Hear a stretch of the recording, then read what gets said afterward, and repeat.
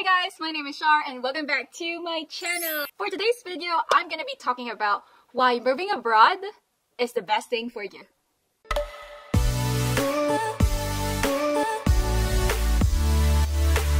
And say hello to Bailey! Hi! Okay. She is named after my favorite character from Grey's Anatomy. That's Miranda Bailey. Hello, Bailey. No. Plus it rhymes with baby. Hello, Bailey baby.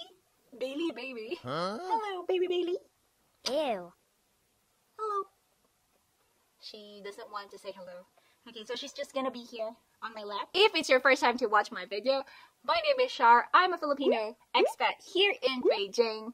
I've been living in Beijing for about 3 years now.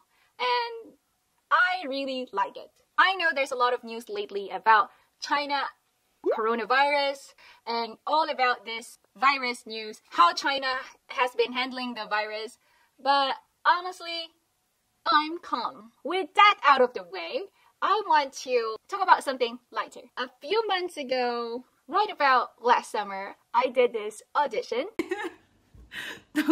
for a Chinese TV program. They sent me some interesting questions that I was supposed to answer in Chinese, and I failed that audition, but I still want to share with you guys the questions they asked me because it's interesting. Plus, it has something to do with our video today. In total, they asked me about 9 questions, but most of them are not really that interesting, so that we're just gonna skip over them. The first question is, what brings you to China and what is your first impression of China? If you have been following me on IG, charmainepaula, you might have noticed a post about 50 random facts about me. That's an IGTV post. I said in the video that China was not my first choice, Singapore was. The reason behind this is that my mom knows somebody in Singapore that could have helped me get a job there, but I don't know what happened. So fast forward a few years later, I made my own plan and just decided to go to China. For as long as I can remember, I've always wanted to work abroad.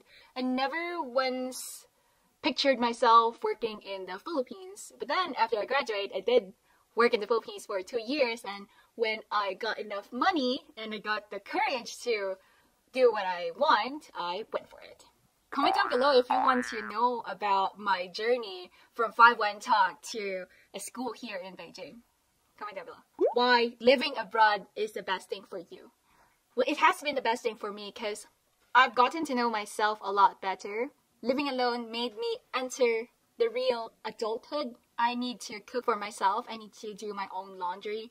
Need to keep the house clean. I need to do all the chores by myself. I've learned how to find my own apartment, handle my own money. And I've gotten to know about the Chinese culture, which opens up my perspective in life. Now, when you're living alone, there's always gonna be like this quiet time where you don't have anything to do. So you just sit there and really think of a lot of things. So living alone gave me that time to really think, what do I want to do? What do I need?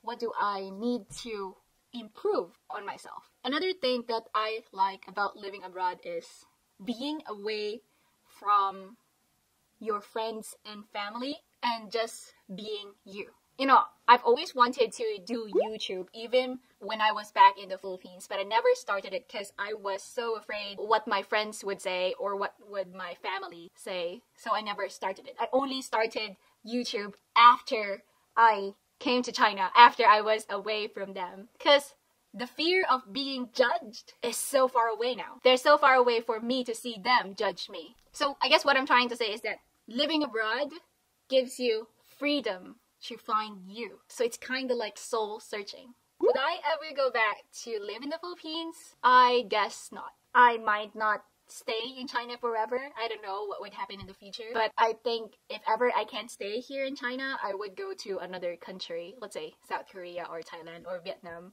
I heard those places are great too. But I guess I would never go back to the Philippines. Because I like being free. I like doing things on my own. I like this kind of life where I can do whatever I want. I can be whoever I want. I get to decide who is Shar. a question here is, have you ever tasted any Chinese food that you particularly like? Okay. So the dish that I really like is cucumber soaked in soy sauce and vinegar topped with chopped garlic. Wow. The reason why I like it is because it's so fresh. When you bite into it, the saltiness, the sourness, plus that freshness of the cucumber, they really blend so well. So that's my favorite Chinese dish. Would you try some more special dishes? Not really.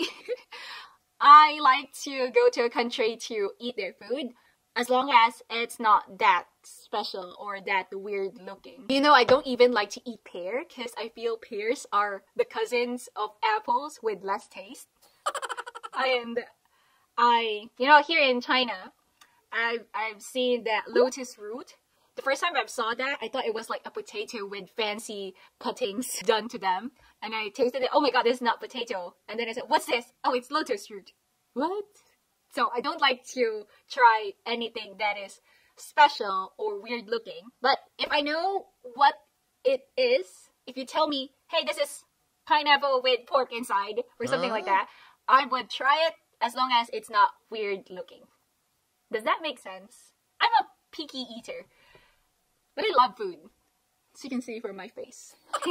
Okay, another interesting question here is, what do you think is the biggest change in China since you have lived in China for so long? This is a hard question because I've been here for only 3 years. But China has been really strict with foreigners coming to China to work. So I think that's the biggest change as a foreigner.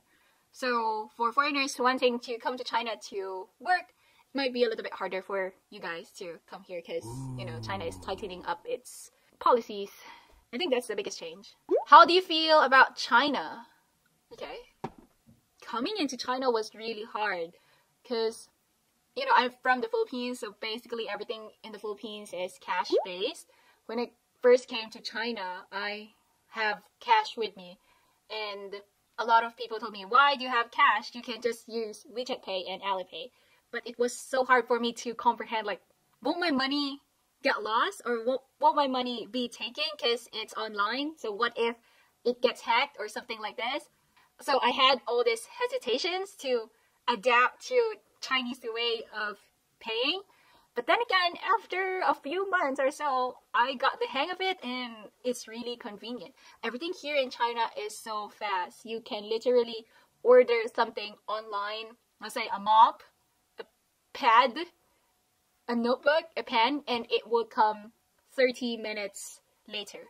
Or if you want something a little bit like, let's say a phone or a camera, a computer, you can order something like those expensive things in Jingdong and it will come, let's say, less than 3 days.